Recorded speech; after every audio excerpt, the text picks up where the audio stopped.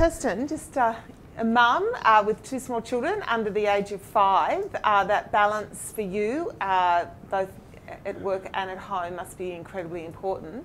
Do you mind sharing with us what you're doing, how you're approaching it, what it means to you? Sure. So, yeah, as Renee said, I've got 2 preschoolers, and I've got a husband that's a partner in a law firm as well. We both work full time.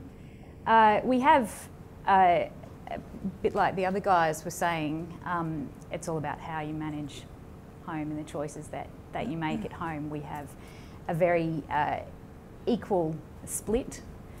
We both work really hard, but both share everything that we do at home as well. And we are really, really organised. So, everyone's out of the house at 7:15 every morning. Kids are at daycare. We're all home at 6 o'clock. Kids are in bed by 7:15. But you have to be super, super organised to be able to achieve that.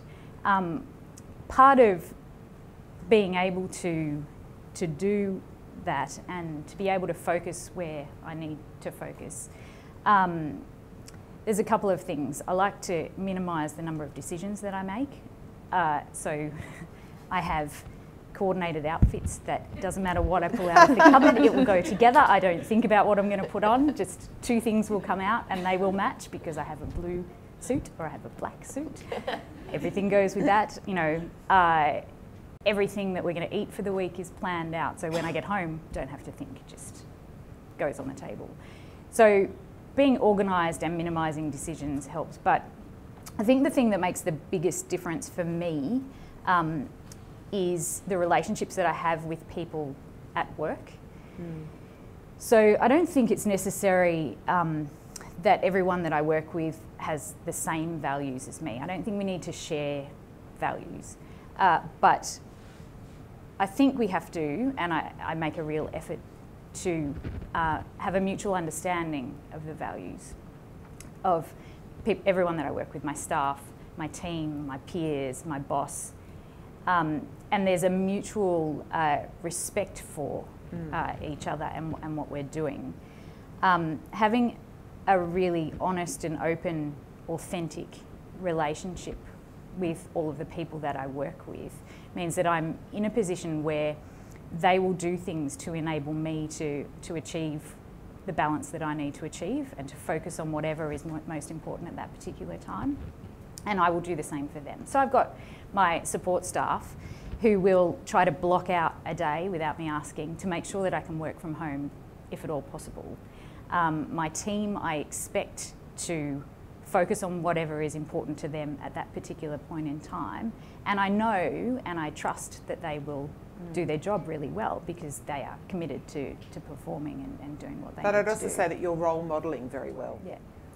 But I also have a very, very good relationship with Andrew Mills, who I report to, and also the Commissioner. And I work in an environment which fosters and encourages that kind of balance.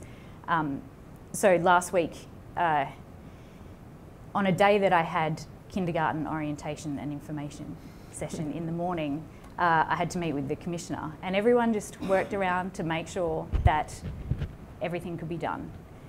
So I went off to kindergarten and I turned up for my meeting with the Commissioner, and the first thing Chris said was, started the meeting with a story about his son's end of year school concert and how it was the most fabulous school concert he's been to. There's that kind of connection and real understanding of this is important and our work is important, and we can make both happen if we understand each other and work together. Could anyone in the panel comment, do you feel like there's a sense of hierarchy in your personal values where there are certain values that are non-negotiable, or you just must seek some kind of at least broad alignment beyond even just understanding, but actually broad alignment, and other values are, it's less important to have that alignment in the workplace? So do you think there is a sense of hierarchy that some people use? I haven't really thought about it in terms of a hierarchy, I suppose. So the kinds of things that I personally value are fairness, being open and honest and authentic, caring about other people, and knowledge, learning, like Liz was saying. And I think, whilst there's not, I think for me, there's not necessarily a hierarchy. I think I feel fundamentally out of place and uncomfortable if that fairness element is not there. If there's a lack of justice in whatever is going on, that really, really upsets me. But if I'm working in an environment where I'm not learning, it's not intellectually stimulating, or there's a period of time that I'm not getting that, I do feel that there's something missing. So I don't think you have to have all of it at all the time, but I don't have in my own mind kind of a hierarchy of what values of mine are more important than others. Just how I feel if some of them are not aligned comes out at different times. I'm constantly advocating for women to be constantly supporting up and coming talent. To the panel, can you share, I'll start with Liz and Kirsten, who's helped you in your career? So for me, I was really lucky when I started work in a law firm. I started working for a partner who was incredibly inclusive. So even as a grad, involved me and the other grad that started at the same time as me in all the decisions relating to the building of our practice, and it was our practice. So from the time I was a grad, I was involved in, this is the direction we're going. These are the clients we have now, and these are the clients we want to do. This is the kind of work we want to grow into. This is our current team. This is where you're at, and here's your development and what I want to push you to at these stages. And when you get to here, this is how we're going to grow our team. We'll have this person who works for you.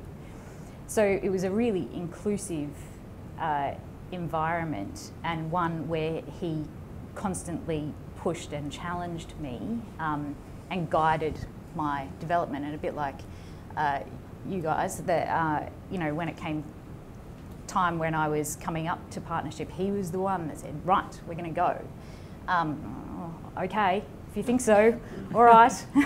But he really encouraged and pushed me into that. And I personally really value working in that kind of inclusive team environment and being a part of something that's beyond just me and what I'm doing.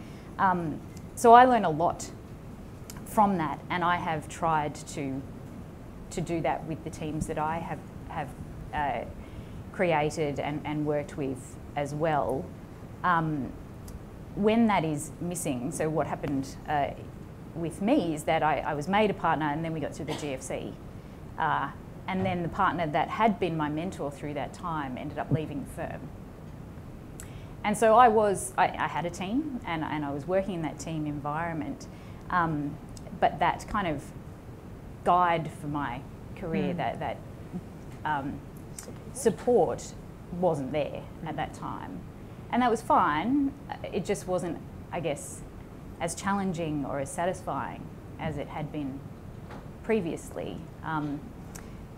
So moving into an environment and seeking that out is something that I've done. Moving to the tax office, I do now work in an environment where I'm working on something bigger than just my practice and what my clients and what I'm doing. It's working as part of a much broader team with a very supportive structure around me. Mm-hmm. That will push me and very caringly challenge what I'm doing, push me into situations where I'm uncomfortable. You know, I went from having a team of 3 or 4 in a law firm to having 200 people. But it's done in a way where I feel supported, and I can turn to others around me for guidance wherever I need it. Thank you.